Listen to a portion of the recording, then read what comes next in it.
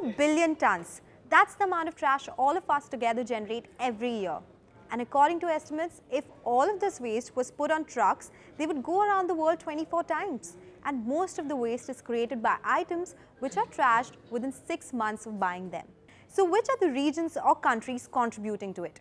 USA is the leader here, 395 million tons every year, followed by China at 265 million tons, followed by India at 190 million tons.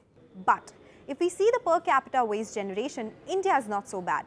It is Virgin Islands which tops the list with 1.38 tons per capita of waste generation, followed by Denmark at 0.84 tons, USA at 0.81 tons, Hong Kong, Canada, UK, Japan, all of them are ahead of India.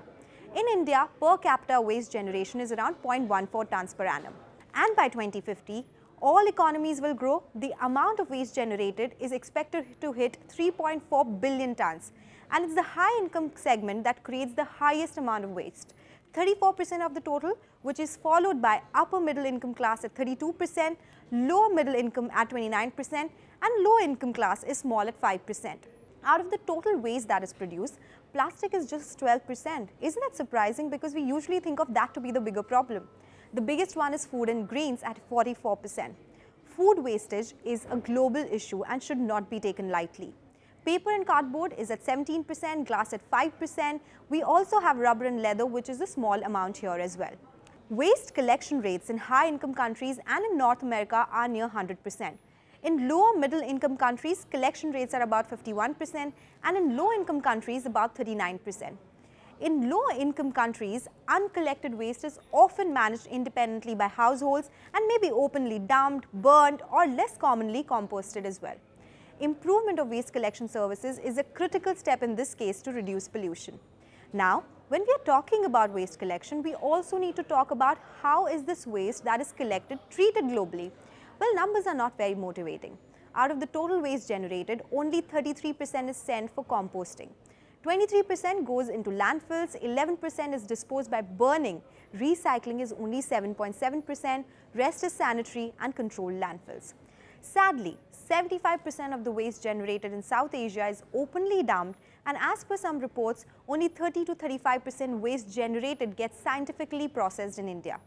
World Bank says, and I quote, "Uncollected waste and poorly disposed waste have significant health and environmental impacts. The cost of addressing these impacts is many times higher than the cost of developing and operating simple, adequate waste management systems." Now, if we go by sectoral wastage, industrial wastage has to top the list with 12.8 kg per day of generation, followed by agriculture, then construction, hazardous segments is the next one. Medical waste is low at 0.25 kg, but it has increased substantially after COVID, almost by 40%. E-waste, though small, also has a big impact, currently at 0.02 kg. India has a huge waste issue in the country, and with more population, economic activity, it is going to increase. While government agencies are taking steps to ensure proper waste management, we can start at home as well. And remember, while waste can be recycled, it is important to reduce waste as well. It goes a long way. First of all, most important is to segregate waste at source into dry and wet waste.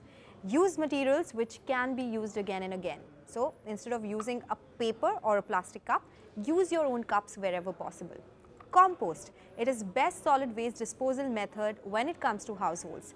Experts have estimated that 30% of waste generation can be reduced by using the composting process at home.